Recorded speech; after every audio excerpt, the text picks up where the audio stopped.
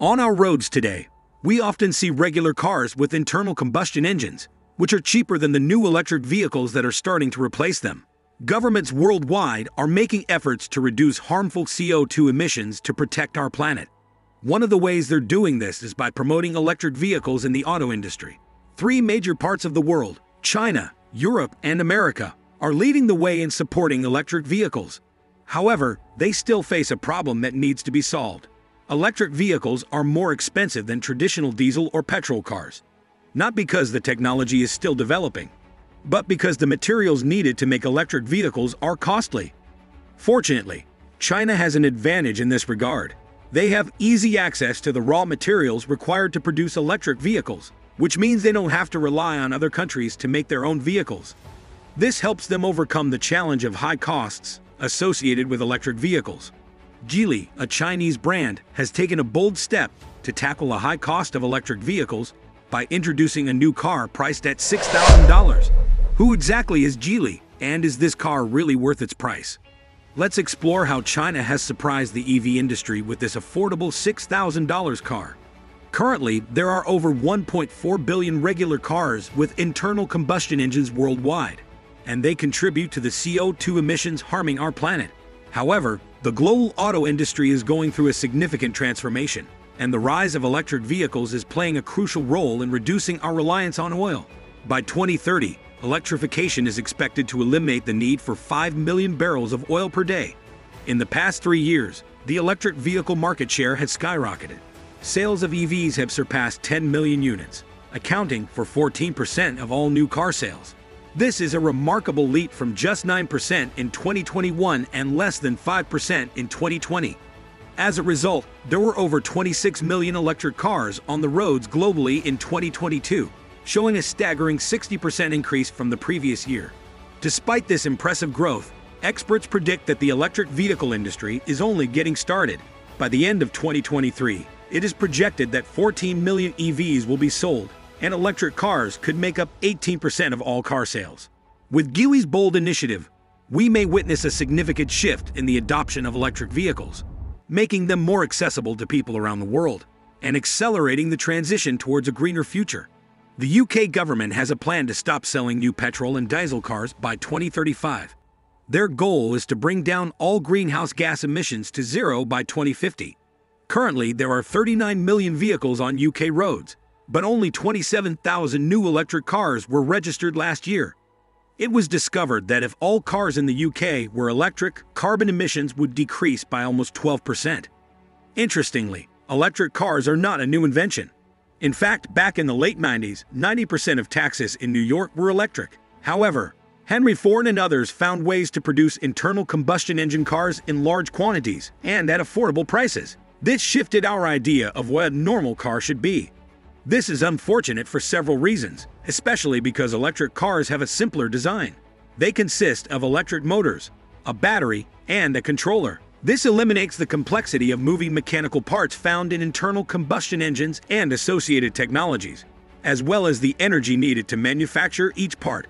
Just like Henry Ford and other car manufacturers found a way to make affordable cars, Chinese EV makers have also discovered how to produce electric cars in large quantities while reducing production costs. China has a thriving automobile industry and easy access to raw materials, which allows Chinese manufacturers to build cars quickly and at lower prices. These cars not only have attractive price points, but also come with great standard features. In fact, European consumers are seeking affordable electric vehicles, and Forvia's CEO, Patrick Collar, stated that China is producing good vehicles, making it difficult for Europe to stop importing them.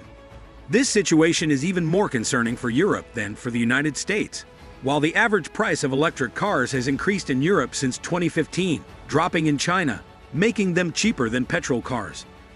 Chinese electric vehicle makers can produce cars at a lower cost due to lower research and development expenses, capital spending, and labor costs, compared to their European and American counterparts. Currently, China holds around 5.8% of Europe's electric vehicle market share, according to the French auto consultancy Innova. However, this share is expected to rise significantly in the coming years as Chinese brands introduce more lower-cost models. On the other hand, High duties imposed by the US on Chinese-made vehicles have prevented China from gaining a significant share of the American car market.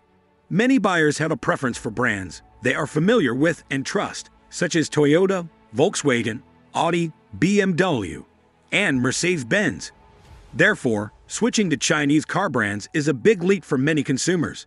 Additionally, Chinese EVs have earned 5-star safety ratings from European regulators, countering perceptions of lower quality. Geely Group's CEO has set an ambitious goal of selling 600,000 electric vehicles in 2023.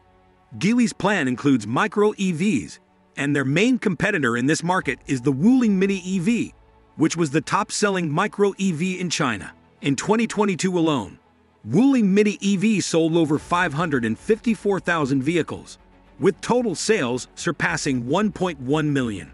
When it comes to the design of Geely's Panda Mini EV, it follows a compact and boxy style, similar to the Wuling Mini EV and Jigtour ice cream.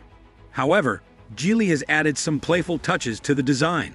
The Panda Mini EV features round headlights referred to as cute big eyes and bionic, while the side mirrors are called bear ears. The car has a generous amount of glass and an interesting rear window design. The blacked-out pillars create a floating roof appearance, and the doors and fenders have stylish oval stampings. Inside the cabin, you'll find a modern and clean dashboard.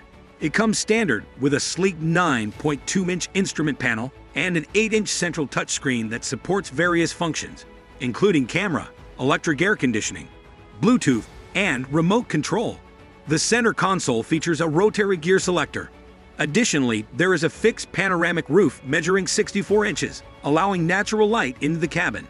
The Panda Mini EV supports 22 kilowatt DC fast charging, enabling the battery to charge from 30% to 80% in just 30 minutes. Although it's a small car primarily designed for inner-city travel, it doesn't have a high horsepower output. The Panda Mini EV is equipped with a single electric motor powering the rear wheels, delivering 40 horsepower and 110 Newton-meters of torque. There is also a lower-spec variant with 27 horsepower and 85 Newton-meters of torque. The range varies depending on the version, with the 27 horsepower model offering 120 kilometers and the 40 horsepower model providing a range of 200 kilometers.